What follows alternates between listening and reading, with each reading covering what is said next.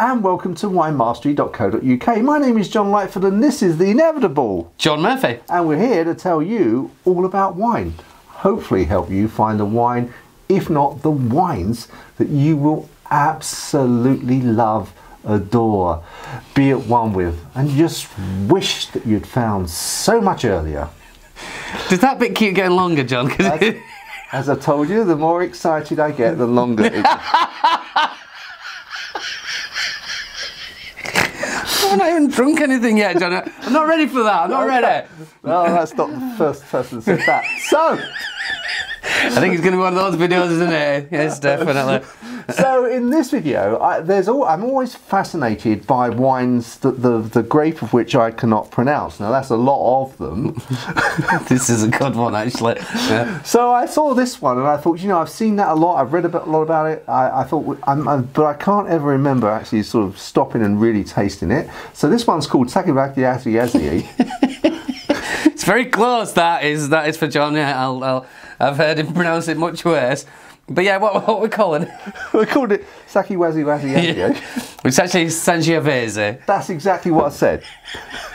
It's not that difficult. Anyway. Easy for you to say.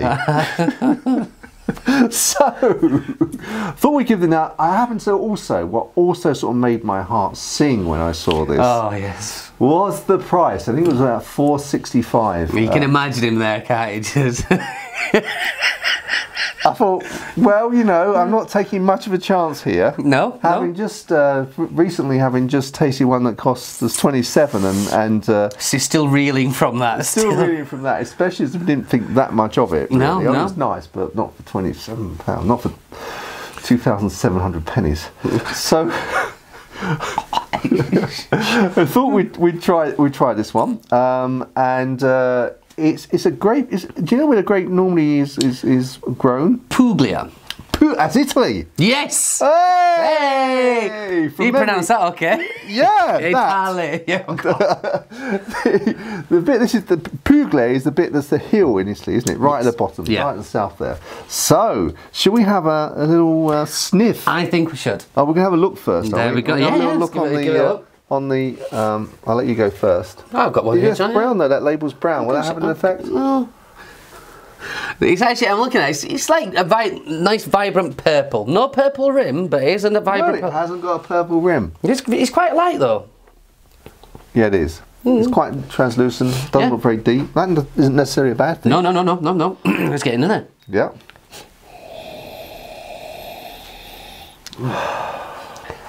So, Italy. Is that similar to Valpolicella sort of? Yeah, along the same line, because I mean on that, I'm getting that kind of cherryish, but there's nothing much behind it. No, quite light. Quite light, very thin. Yeah, well, Italian ones I've always found, my experience of them, in the money. Now you're talking. I thought that might ears pricked up, isn't it? Well, I always find that under £10, regardless of the wine, under £10, it's always been very light and easy. And as soon as you go over £10, especially with the stuff I sell anyway, it becomes really big and heavy. There's no happy medium there. No, there's no that. The middle range isn't there. No. But however, so 465 or 95? Did you say 65? I knew you'd remember. 65. Let's have a taste.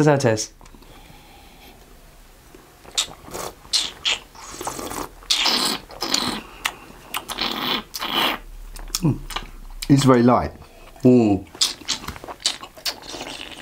Yeah, again the cherries there, isn't it? Cherries, the predominant. Yeah. I'm not getting much else actually. Not that's necessarily a bad thing. If you like the taste of cherry, you'd love this. I'm getting a lot of tannins. Yeah, there are a lot of tannins. And I've said on a few occasions, on a lighter wine, for me, it doesn't really suit it. I mean, as I'm talking there, there's a hint of peppery, a peppery kind of thing coming through, spicy, but... I've had wines, we've tasted wines recently that the tannin is heavier and was more objectionable to me than this. So yes, it's quite heavy on tannins, but not to a point where I'm going... I know what you mean.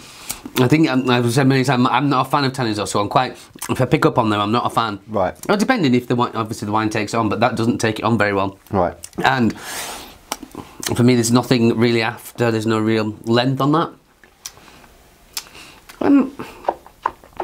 It needs food. It needs food. I think if you got a bit of food with that, you'd be... Yeah, you could say that's a solid table wine, couldn't you? Yes, yeah, I'll give you that.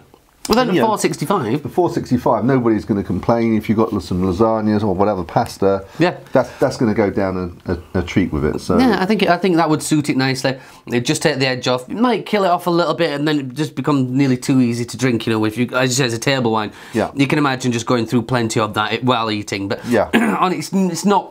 It's not a wine to stand on its own and just enjoy the taste and the sniff. No, it's not something you'd sit down with a nice good book and then have a glass or two of that. No. But $4.65, I'd say I'd recommend it for someone that wants to, as I say, sort of have a bit of pasta at night, whatever, and just a nice slurping wine. Yeah, it's a good all rounder. Coughing, that was the word I was trying to think of. It's not offensive anyway, is it? No. But then you know, it's one of those, isn't it? When you say it's not offensive, it's one of the. Yeah, it's one of those wines that you. I think the difference is, it's one of those wines you're either going to drink while you're chatting with friends. If you're in sort of a pizza place or something, and you had a glass of this way, you're more focused on your friends than you are really focusing on the taste of the wine. Definitely, it's going to be fine and really enjoyable. And will add, I'm sure, would add to the evening. In terms of cheese, are there any cheeses, or you think this won't hold its own against the cheese? No, it would hold it up. I'd put this probably with a washed rind cheese, which would sound a bit odd because the washed rind cheeses they are quite pungent, they are quite smelly, but you actually tend to find that the cheese is quite mild and sweet. You know, stinking bishop's a fantastic example. So many people are afraid of it because it does stink. When you have a little taste of it, it just becomes very mild. So that would suit that nicely. Yeah. Okay. Ooh. Okay, well, I've tasted my first Sangiovese.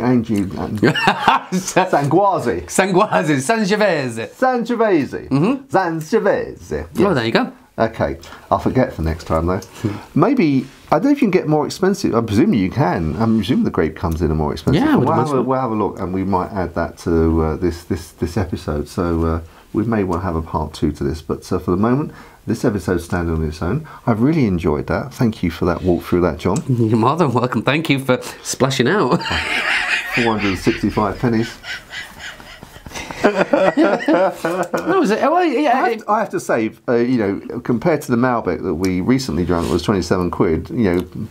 Worth per penny. This was worth more per penny. I'll give you that. Yeah, but yeah, you might have, if we're going to Sangiovese kind of trip, we might find some others nice ones. Yeah. Okay. Good. Well, we will look out for some more. In which case, until the next one, we'll see you there. I'm getting excited already. Chin chin. Chin chin.